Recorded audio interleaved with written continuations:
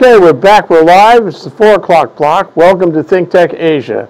I'm Jay Fidel. I'm your host, and our show is called Honolulu, A Tale of Two Worlds at the Crossroads of the Pacific. We're going to talk about the fact that Hawaii can no longer rely on federal government spending in Washington. And our guest for the show, I guess our co-host in China, in Beijing, is Russell Liu. So Hawaii is facing a crisis. In a Trump presidency, Hawaii can no longer rely on federal government spending. With the internet, global opportunities in tourism are being missed as Chinese travelers find other competitive leisure destinations. And with the internet, business investments also are passing overhead for Hawaii. Crisis develops opportunities. So there may be opportunities here for Hawaii. What must Hawaii do? Welcome to the show, Russell Liu, and welcome Lee Tianyu, and welcome William Ladd. Russell, would you introduce our guests in Beijing? Yes, good morning, Jay. Good morning, our fellow Hawaiians out there. I'd like to introduce two special guests this morning. I have Lee Tianyu, who goes by the name Irene Lee, and William Ladd, who incidentally is from Hawaii. And both of them are students here in Beijing Foreign Studies University. Ms. Lee is a majoring in law, which is an undergraduate curriculum.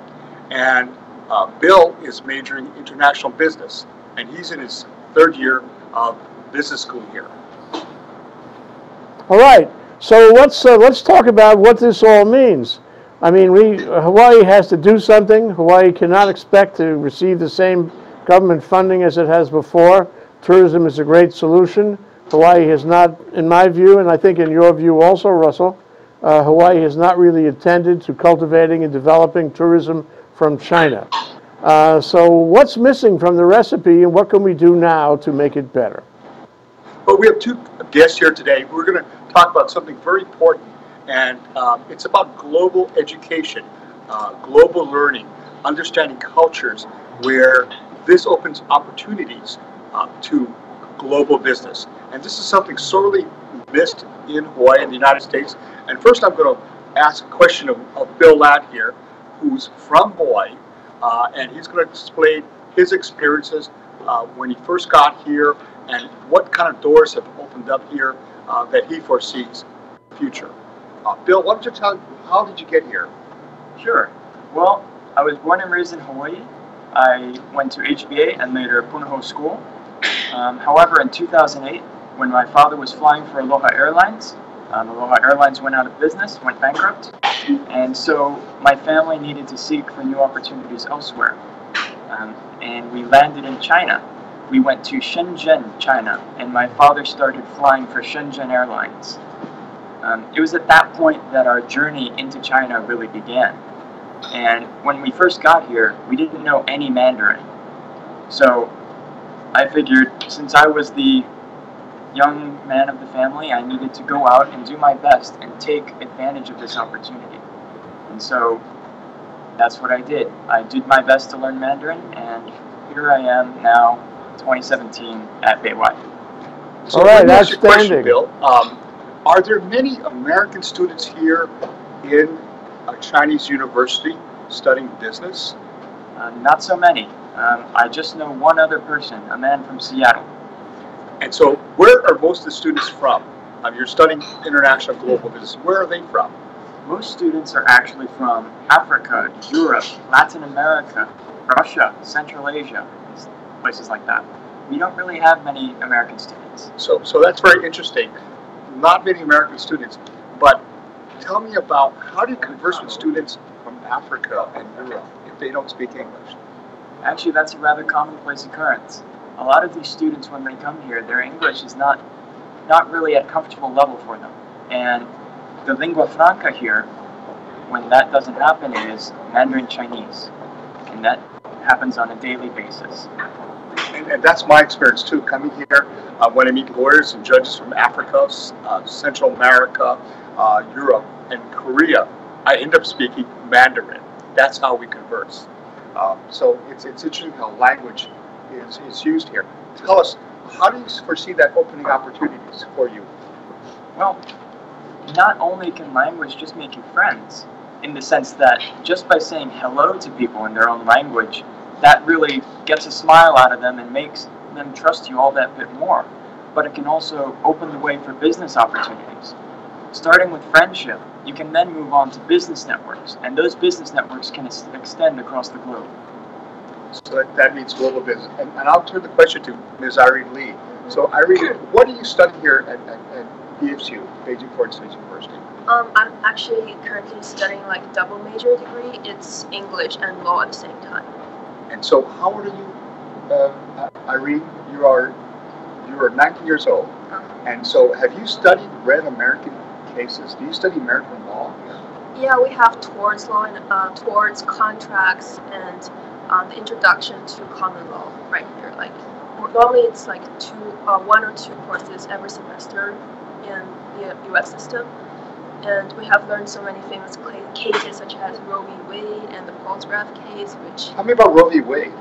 Roe v. Wade, because here abortion is not that big of an issue here, but it really broadens our horizon and like, really shed light on us that whether it's pro-life or pro-choice, whether women have the freedom to choose whether she's going to have an abortion or not.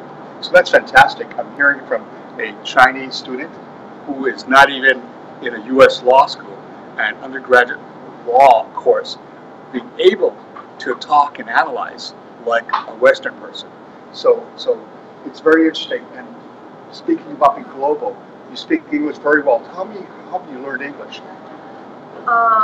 Like everybody else here, I started learning English from like ever since elementary school.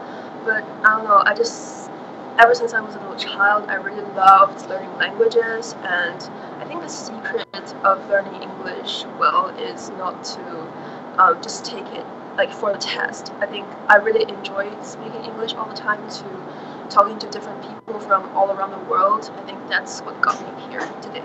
And let me ask this question, both of you. True or false? Chinese young people travel abroad? Yeah, definitely yes.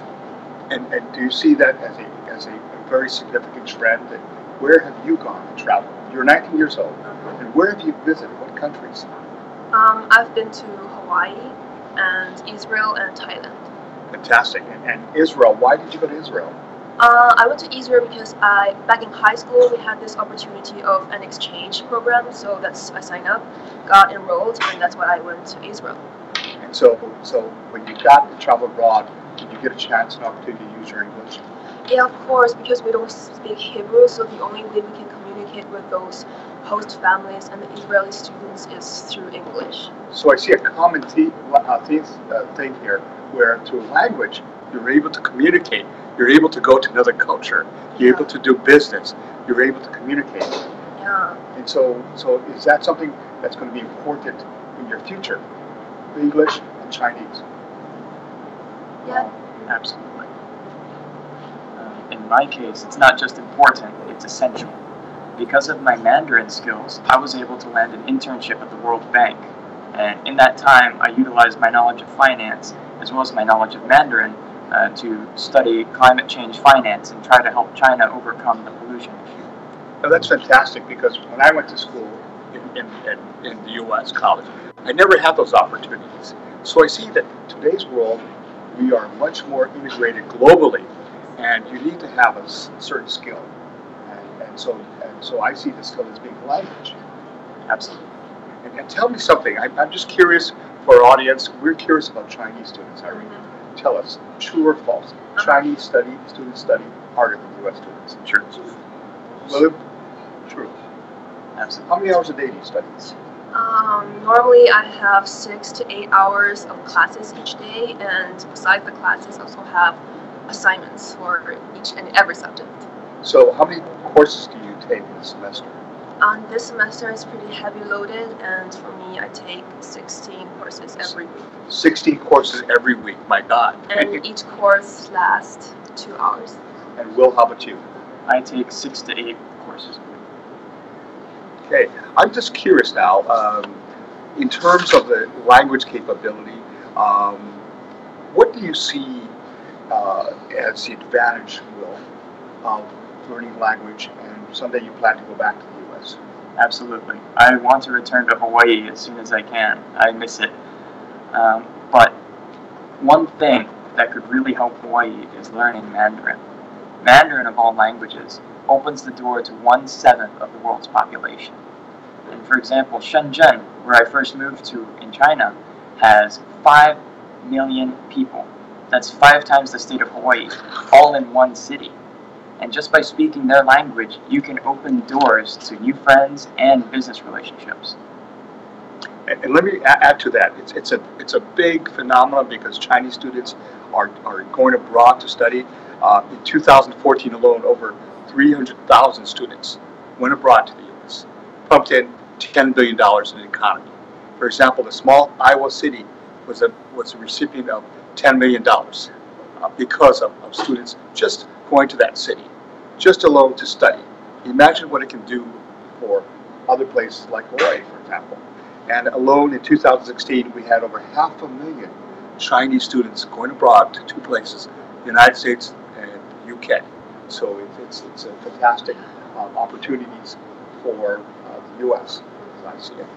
Jay, do you have any questions to ask?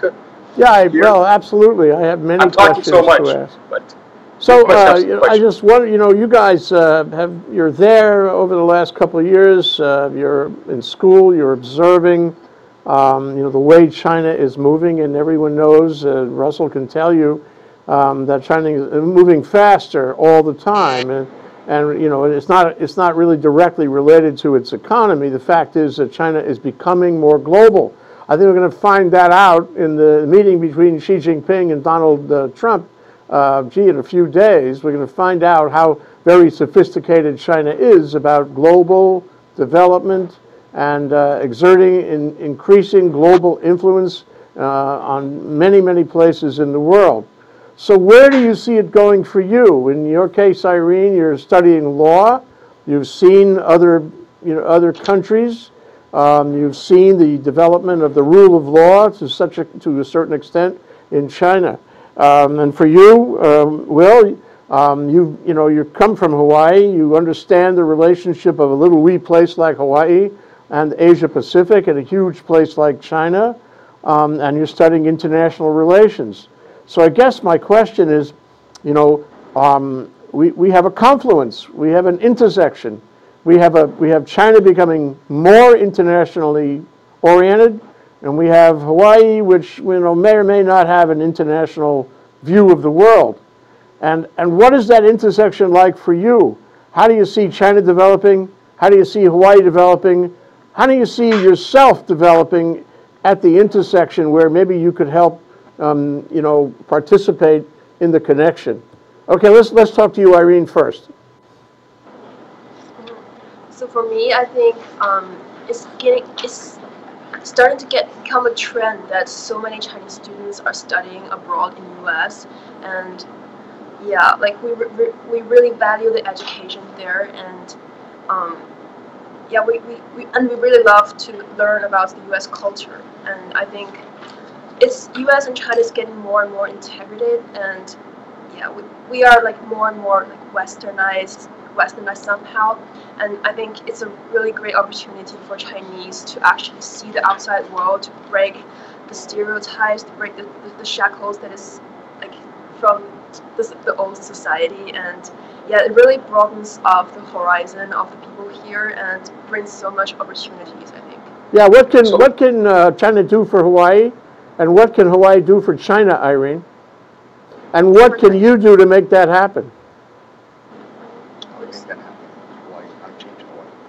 How change Hawaii?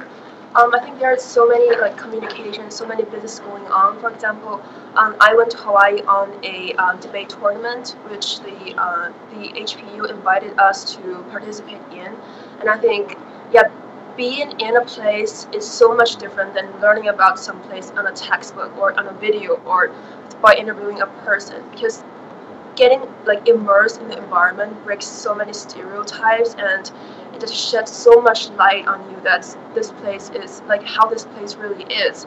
And for me, like being in Hawaii really, it's really like broadens my experience in life and really, makes me really understand the local culture there. And I think like there are like similar cases going on nowadays. Like many of my friends, they have exchange programs like in the U.S., also Hawaii included, and I think that's really a game changer for everyone here.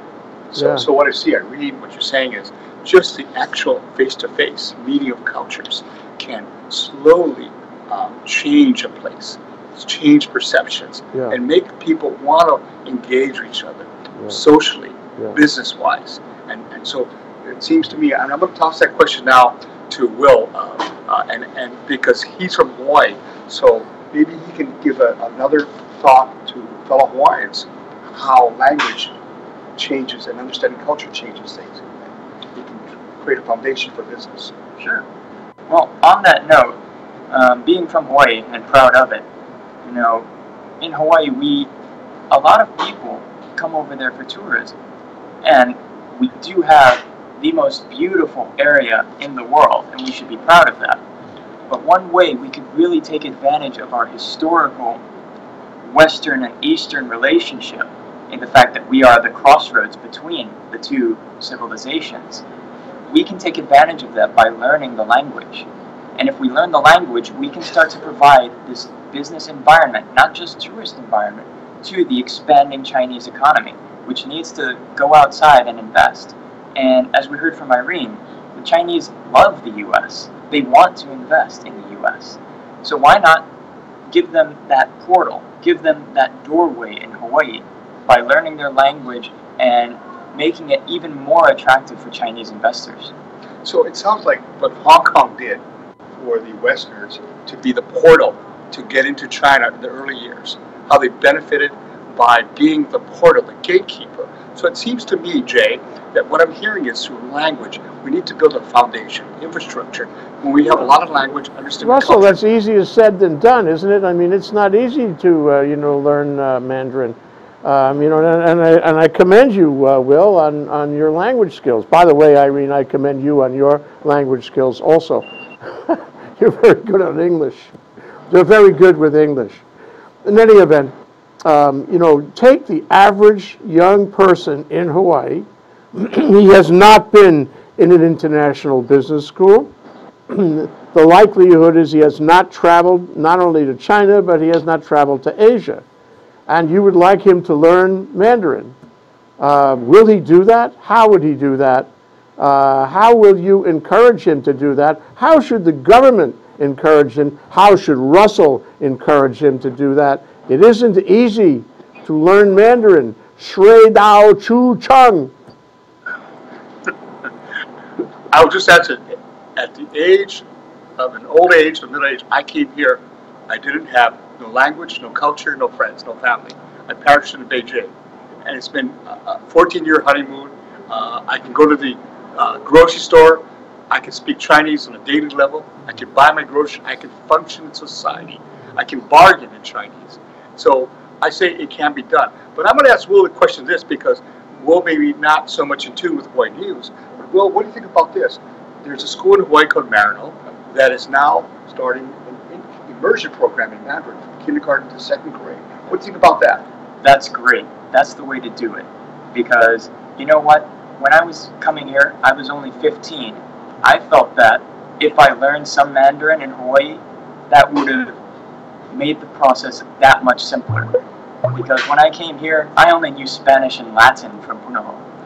But when you started learning Mandarin, did it open other portals to you, learn other languages? Absolutely. I mean, learning Mandarin, and after learning how to write, the traditional characters that are used in Chinese were also used by the Japanese that were brought over during the Tang Dynasty. So I can read the kanji of Japanese.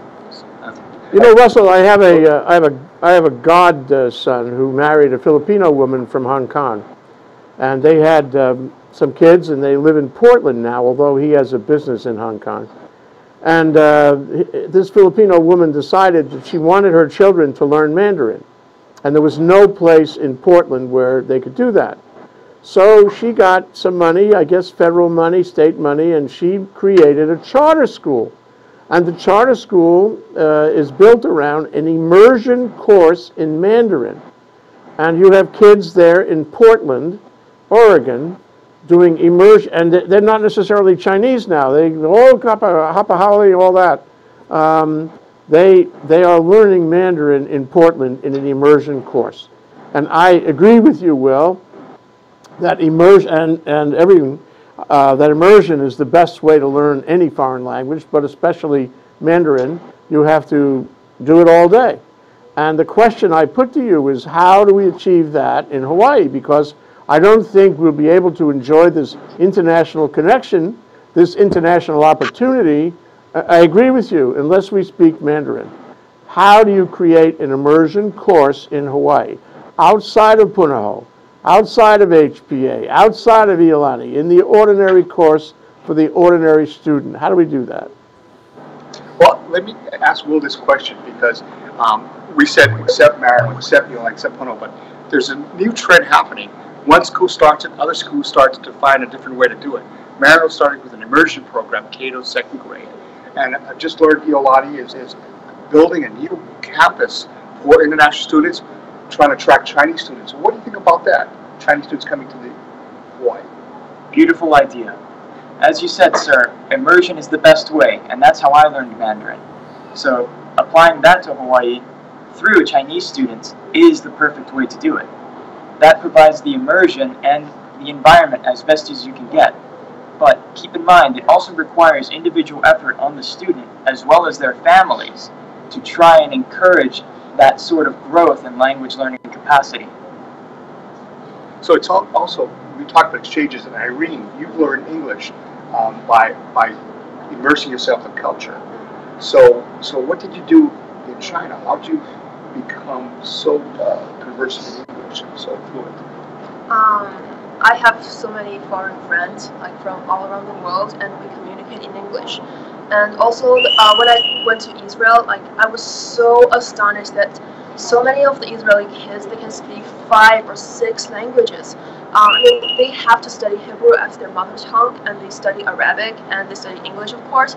And besides those 3 languages, they also have optional courses such as Spanish, Russian, Chinese, and like French. Like many of them speak like 5 or 6 languages on average. It just like blows my mind. And when I ask them, isn't it hard?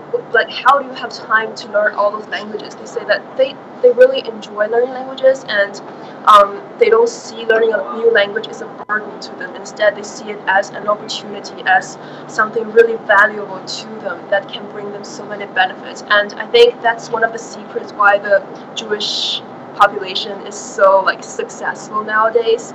Yeah, I think learning a language is not that hard because, you know, like the technology, like with the development of technology, it's really easy for one. For example, you can just type how to learn Mandarin or how to learn English on YouTube, and you can get a video on like that sheds a light on how to learn the basic grammar or basic vocabularies. I think when there's a will, there's a way, and especially in modern times when everything becomes so easy and so accessible. So I think, yeah, learning Chinese may not be that difficult compared to before.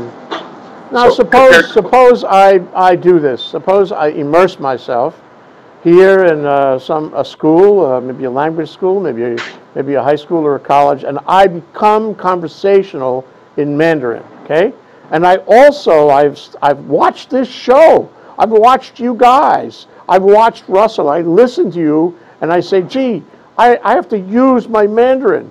I have to go to China. Okay, so I take off. I get on a plane. I'm sorry I can't take Aloha Airlines. I guess I would have to take Hawaiian Airlines.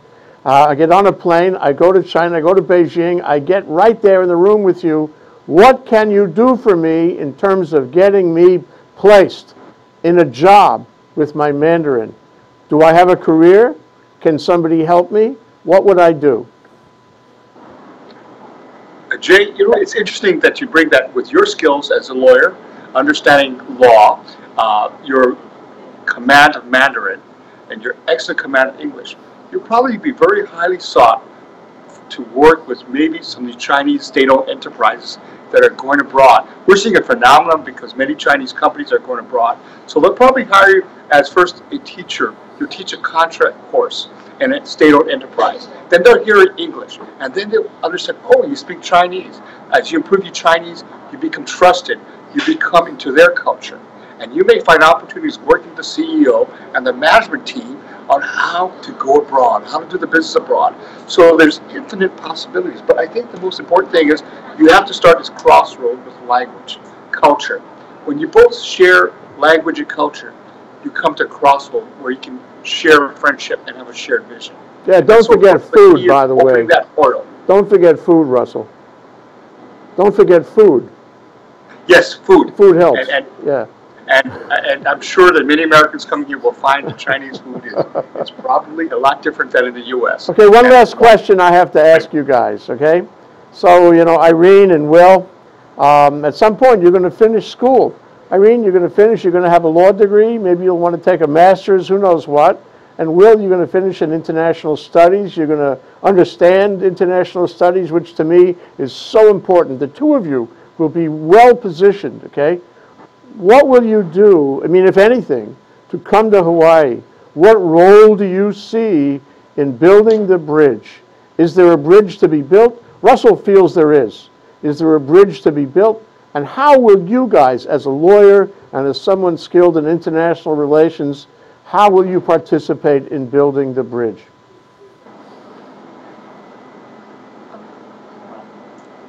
Building the bridge, that is the challenge of the future.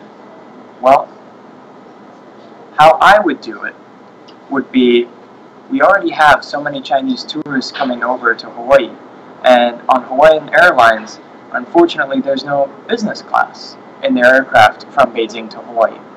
And one way we could encourage them to change that, to provide that business class, to encourage the business-seeking class to come from China to Hawaii, would be to, as Russell said, start learning the language and open the door. Literally, using the language is building the bridge.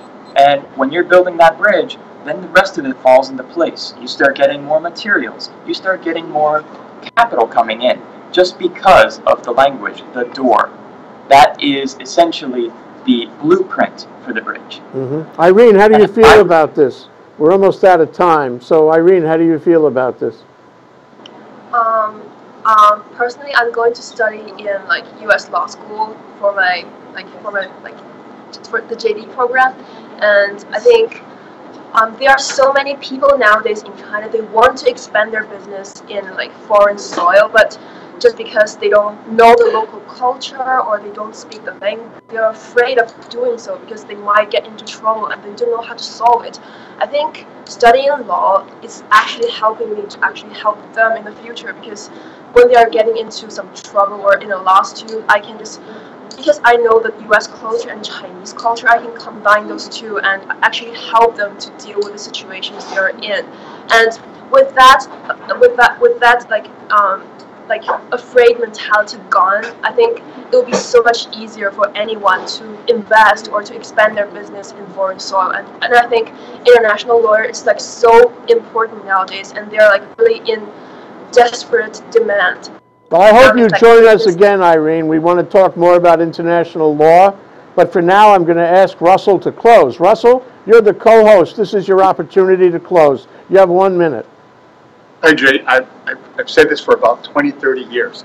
We need to make Hawaii friendlier to the Chinese. We know the tourists are coming. But what are we doing to ramping up capabilities? We need to have more language ability. We need to have more Hawaiians being able to speak Mandarin. It opens culture, friendships. If we did it with the Japanese, we can do it with the Chinese. The second largest economy in the world. We need to get up to the global standard. We need to get up in the global stream of doing business. This is the only way to do it. As you say, the best way that Hawaii can remain relevant is to learn the language and stay in touch with China. And I hope that in our lifetimes we will see a great bridge. And we're looking to you two guys, you two charming guys, Irene Lee and Will Ladd, to help us do that. We're counting on you. We want to talk to you again. Thank you so much, Russell. Thank you, Irene. Thank you, Will. Aloha, Chai Jin, Xie Xie.